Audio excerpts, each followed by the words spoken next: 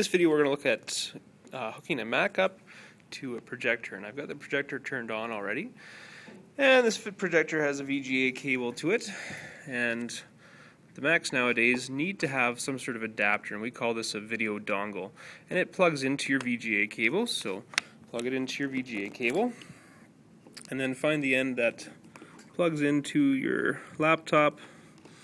Plug it in again, don't force it if it doesn't fit. It's not supposed to go there. And the Mac screen will flash for a couple seconds, and then your projector shows up. And that's generally all you have to do on a Mac. Now, if you ever have any issues where it's not connecting, check all your cables, make sure they're connected, and then try the system preferences. And in system preferences, there's one in here called displays. So just find displays. And there's a handy little button that says detect displays. So if your projector is not working, everything's plugged in, the power's turned on, go here and hit the detect displays button. Your screen will flicker for a couple seconds and hopefully it finds it. And that's how easy it is for Macs and projectors.